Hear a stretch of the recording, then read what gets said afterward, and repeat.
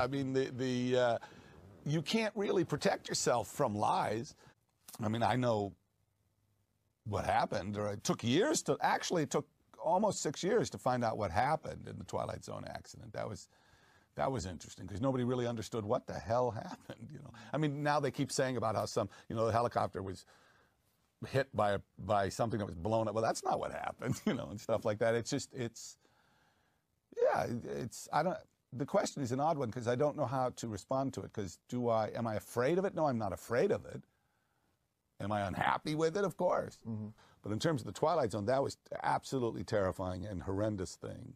And of course, I mean, I don't know, unless you've been in a violent accident situation or seen people killed, it's hard to, yeah, I think about it all the time. You know, it's